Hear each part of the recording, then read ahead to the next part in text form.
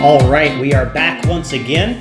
We've gotten through time series and we're sort of back in the microeconomics world now. In this video, what we're going to be doing is looking at some limited dependent variable models, the kinds of things that you might use if your dependent variable is not a continuous variable. So for example, we're going to be going over things like Probit and Logit are the main ones that we are going to do. So how are we going to run a Probit or Logit regression in R? So interestingly, there's actually not a specific Probit or Logit command that we're going to use. Instead, we're going to use something called a generalized linear model. And what this is, so you can sort of imagine, think about a regression, just a regular ordinary least squares regression. You've got your dependent variable. You say that y is equal to alpha plus beta times x1 plus beta 2 times x2 and so on, right? A generalized linear model is exactly like that, except we take that alpha plus beta times x1 plus beta times x2, et cetera, and we put it through a function first. That's it, right? We just put it through a function first. And if it's a Probit model, that function that we're putting it through is the normal cumulative distribution function. And if it is a Logit model, we're putting it basically through the Logit function. Right? So that's all that we're doing. It's the exact same idea. We're taking that regression, but we're just, instead of just putting it in there by itself, we're running it through a function first. And this will allow us to account for things like binary dependent variables. All right, so we're going to use a generalized linear model. Let's do that. So we're going to use the GLM command, and we're going to use it on the same data we've been working with for most of our micro stuff. We loaded in the foreign package and then the wage one data. And what we're going to do in this data is we're going to predict whether or not you are married. Now, being married, of course, is a binary variable. If I say, give me a table of the married variable, just going to give me 0 and 1, binary data. If we try to predict being married using just regular OLS, it's going to give us a couple of problems that we'd rather avoid. So we're going to use Probit or Logit. So we're going to go ahead and run a Probit model just to get started. We're going to do this with the GLM command. So our Probit model, okay, we're going to use the GLM function.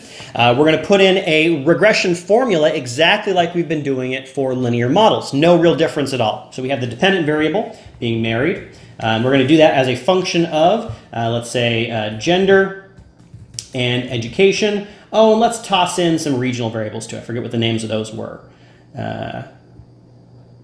Northern, south, and west. Let's do that.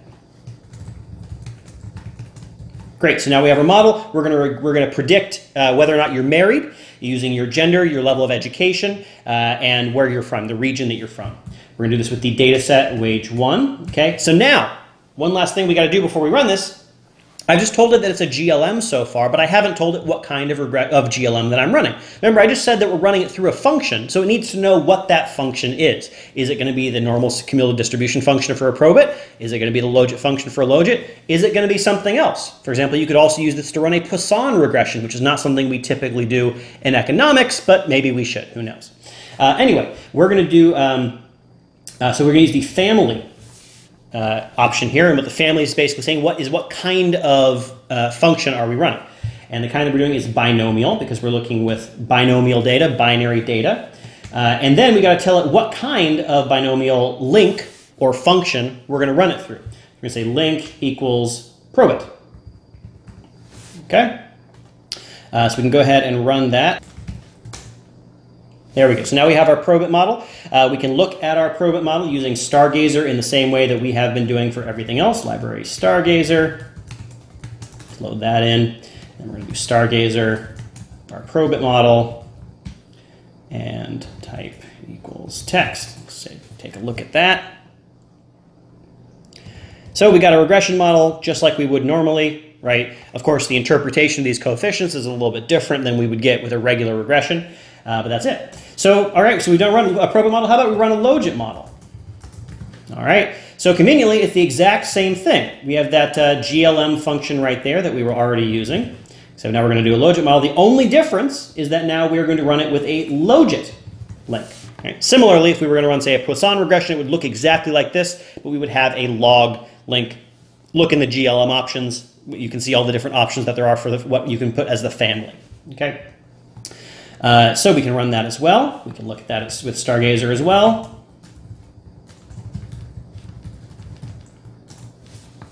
And there we have it. Okay, so we've run our Probit model, we've run our Logit model, we've taken a look at both of them.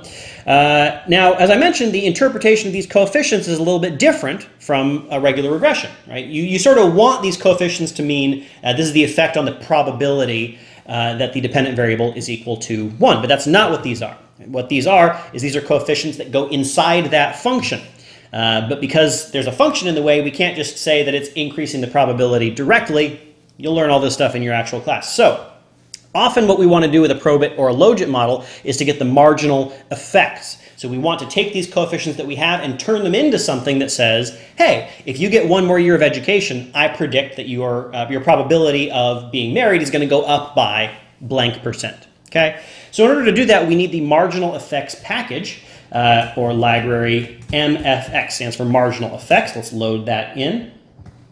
So all we got to do to run marginal effects is to basically run it through the Logit marginal effects function or the Probit marginal effects function. So we're going to get marginal effects for Probit. So it's going to be Probit MFX, and we're going to plug in the model that we already ran. We're going to tell it what data we're working with, right? We want to say we're still using this model, and I want you to predict the marginal effects within this data set that we are already using. You could theoretically put a different data set in there to get the marginal effects with the same model, whatever. Anyway, now there's one other thing that we need to put in here. It's the @mean option here. Now there's two different kinds of ways to get marginal effects, basically. There's basically two different questions to ask with marginal effects. You want to know what's the effect of this variable on the probability that the dependent variable is equal to 1, right? That's what a marginal effect is.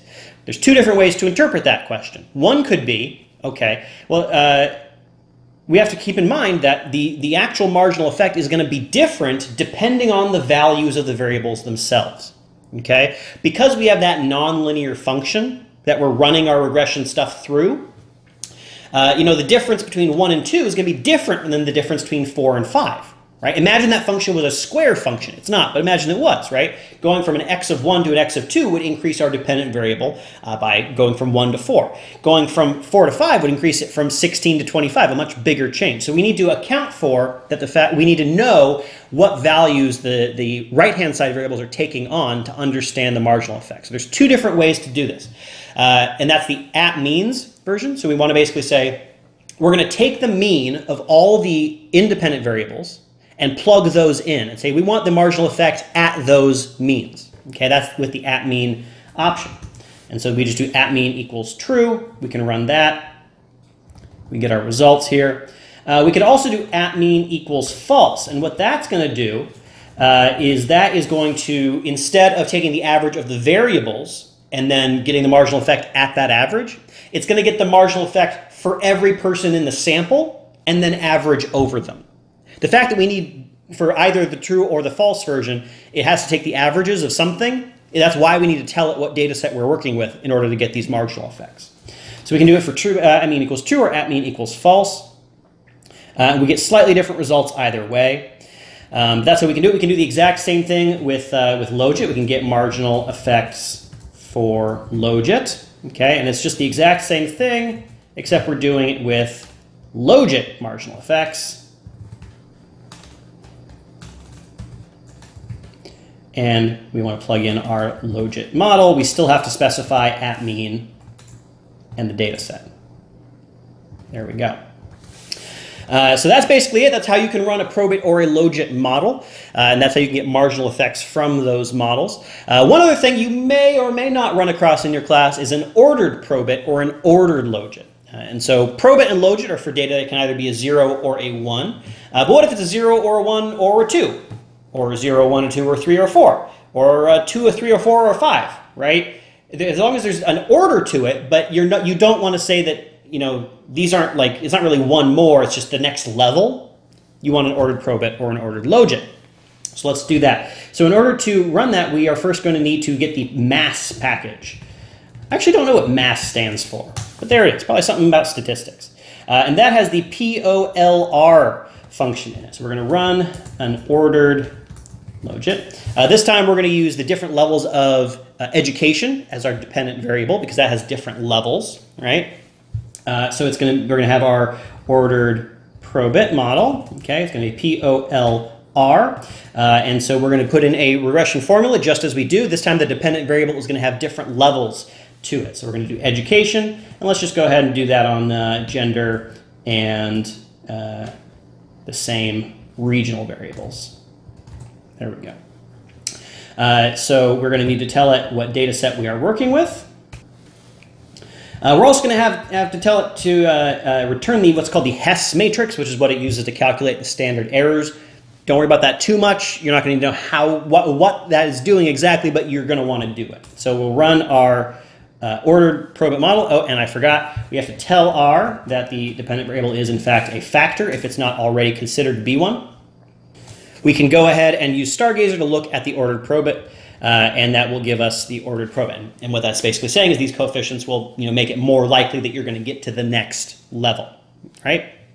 We can also get marginal effects for the ordered Logit and Probit here. That will require another package. In particular, that's going to be the ERER package. These package names are getting a little esoteric, but don't worry, most of the time you're not going to need this particular one. And so that's going to be we're going to get marginal effects for our ordered Probit. That's going to be the ocME command right there. We're going to run in our ordered Probit model right there, and if we run that, it will give us the marginal effect of each of these different values. Now you notice there's a whole lot of marginal effects here. Basically what this is saying is, we have to consider how each variable affects our movement from each level. So it gets complex. Again, you're probably not going to need to know this, but if you are going to use ordered Probit or Logit, it's good to have these commands on tap. All right, that's the basics of it. That same stuff I just showed you with ordered Probit, you can easily do with ordered Logit as well. You just need to change the model. It's the method option, which we actually didn't specify here. But it's method. We're going to set that to Probit. We set it to Probit here. We can set it to Logit, and it would do Logit just as easily. So that's how you can do some basic stuff with limited dependent variables. All right, that's it. Thank you.